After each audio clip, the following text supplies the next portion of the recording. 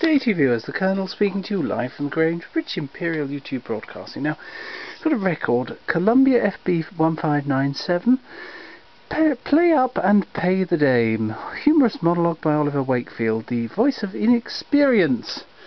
This was played to me many years ago by an now ex-girlfriend, and she thought it was highly amusing. I didn't find it funny at the time, so I thought I'd give it another spin and see if it's any good. I had decided on this side of the record to discuss rabbits and rabbits' habits, but since I made that decision, I've found out a little more about rabbits' habits, and I feel that it's hardly on which to, but I have discovered a lot of very uninteresting data about the hare. Now, not the stuff that grows on the doings, the animal that had the business with the tortoise in Aesop's fables when he turned the fables on and won by a short hair. And of course, I remember there was some sort of moral attached to that, sort of the tortoise has taught us to study the ways and means test. And of course, I love morals.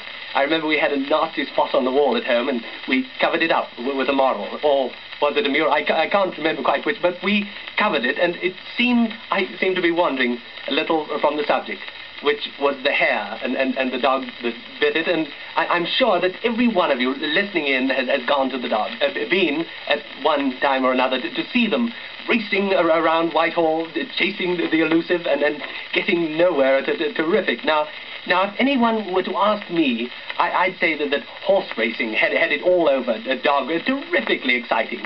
Everybody having a bit each way, and then the tick-tockers talking, and then the smell of the turf under your, and they're off to a good.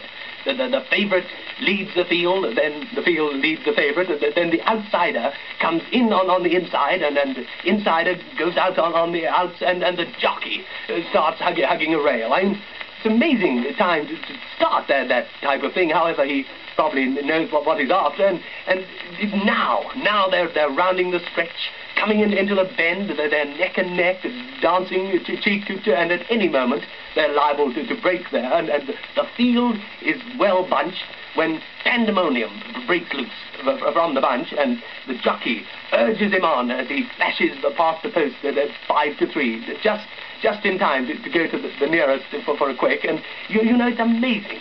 It's amazing how many posts you can flash by, and I think the most interesting is the boat race post, the one at Mortlake Broad. Very interesting sport, the boat racing, very, very grueling. You know, you have to be absolutely in the pink. Of course, hunting too, you have to be in the pink, but different type of pink. Hunting, it's cut low in the band, up in the, and it has to fit you like now boat racing pink is entirely. You can only acquire it after rigorous months of feeling a fiddler as fit as a fit, and ready for the boat race, of course, which, as you know, is rowed between Putney Bridge and Oxford and Cambridge, and 16 men. They're not necessarily good-looking, man the oars and put all their eggs in one basket, who sits up in the back of with the reins in his, and he's the only one who knows where they're going, you know, and he calls them everything under the bridges, and finally Cambridge flashes past the post with 8 lengths to spare. Very, very nice lengths they are too, you know. They give one to each man, and he hangs it over his fireplace, and if any of you have any spare lengths, you know what you can do with them.